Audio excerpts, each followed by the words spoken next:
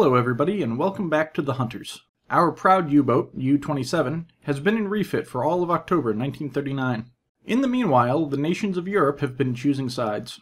Germany and the Soviet Union have signed a friendship treaty and the Polish army has surrendered. The Admiral Graf Spee is sinking British shipping off South America. Hitler sued for peace with Britain and France, but the British rejected his offer. There are rumors swirling around the Kriegsmarine that we might invade Norway soon. Also, our colleague, Gunther Prynne, infiltrated the British anchorage at Scapa Flow and sank the battleship HMS Royal Oak.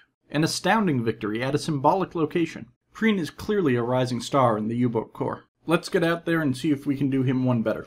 While U-27 was in refit, we petitioned our superiors to let us choose our own assignment, but it turned out we didn't have enough influence. We were again assigned to the British Isles, but this time not to lay mines. On 1 November, the U-27 sails from Wilhelmshaven for the waters west of Britain. Captain Kramer takes the opportunity of crossing the North Sea to drill his men on crash diving the submarine.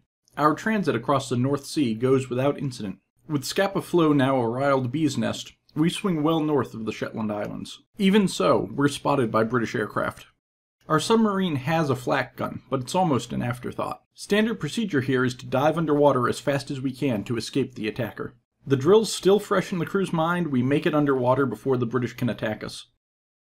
Aircraft in the Hunters are terrifying. We got lucky here, but if an aircraft manages to make an attack on a U-boat, it has better than a 1 in 12 chance of just sinking the ship outright. We swing wide, and as we reach our patrol zone, we almost accidentally stumble across a convoy of British merchantmen. Conditions are almost ideal for an attack against an escort convoy. It's night, we have a full load of torpedoes and a variety of targets to choose from. Of all the ships in the convoy, there are 4 that offer the best prospects of a hit. Aeus, a Greek steamer of 4,700 tons. Clantar, a tiny 1,200-ton cargo ship. Santa Rita, an 8,400-ton vessel. And finally Sea Venture, 2,300 tons of British shipping. The escort makes this attack more complicated than when we sank the Manar. I have a couple of choices to make here. Obviously, I have multiple targets I can allocate my torpedoes to. In addition, I could select to attempt to pierce the escort and get into close range with the convoy. If I do so, I may be detected before I can even fire. I can also pull out to long range to make detection less likely after my attack, at the cost of decreased accuracy.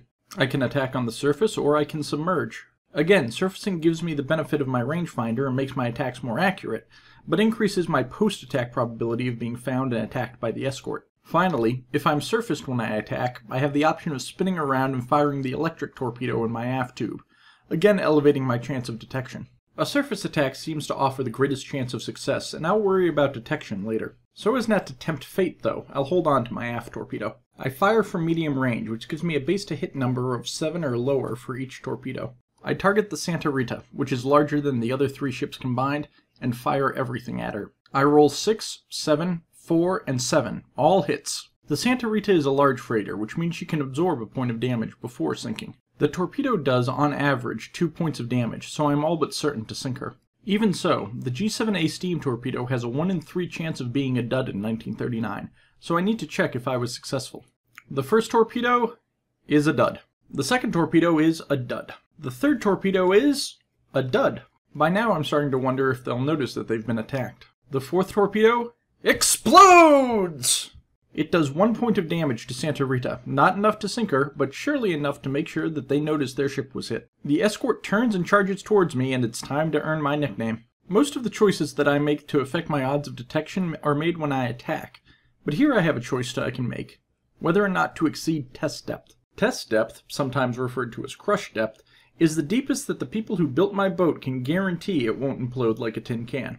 Below that, it's a roll of the dice. Literally, in this case. The U-27's hull is slightly damaged just by going deep, and I need to make a check to find out if the ship implodes. Because the damage is so light, this actually is a can't-fail roll. I'd need to roll a 1 on a 2d6 to suffer any consequences at all. Normally on a 9 or higher I'd be found and depth charged by the escort, but going to test depth means that I need to roll a 10 or higher to be detected. In this case, diving to crush depth halves the chance of me being detected, from nearly 16.7% to 8.3%. The escort searches and rolls a 9. Diving to test depth saved me from detection. Now I need to try to salvage this attack. Having escaped the escorts, I follow the now damaged Santa Rita. Despite the fact Santa Rita is moving slower and can't keep up with the convoy, her escorts don't abandon her to her fate, and we managed to reload before daybreak and return to attack position. This time I attack from long range, meaning that I need to roll under a 7 after all modifiers. To help make up the difference, I also fire the electric torpedo from my aft tube. The electric torpedoes, or G7Es, are slower and less accurate than the steam torpedoes, so at long range I'll be trying to roll under a 4. They also have a dud rate of 50%, but this is probably my last attack of the patrol. My to-hit rolls for this attack are 12, 9, 9, 10, and 10.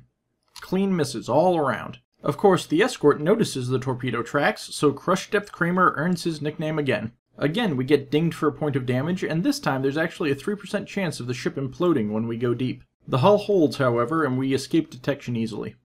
So far, Crush Depth Kramer's eponymous tactic is working. The following day, the escort abandons Santa Rita. With no escort, we don't use any more torpedoes. We close to close range and attack with the deck gun. Both volleys hit the freighter, and we finally get our reward. The Santa Rita sinks.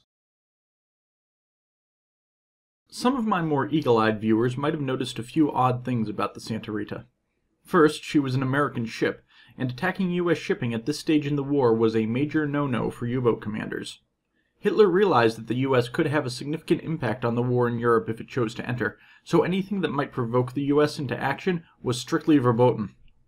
Also, perhaps more surprisingly, the Santa Rita is an anachronism. She won't be launched for another year and a half yet. I choose to believe that Captain Kramer and his crew have, in fact, destroyed a ship full of time-traveling Terminator robots, destined not only to destroy Germany, but to conquer the world and enslave the human race. Or it could be that the Hunters simply doesn't have different merchant ship tables for every month of the war. I leave it to the viewer to decide which of these things is most true for them. Either way, I'm grateful. The voyage back to Wilhelmshaven is uneventful, and we can happily report a successful patrol with no casualties. The U-27 is pretty banged up from all that deep diving, though, and won't be ready to sail again until February. Come back next time for the continuing adventures of Helmet Crush Depth Kramer and the crew of the U-27. Until then, I'm John Brewer, bringing you better gaming through applied mathematics.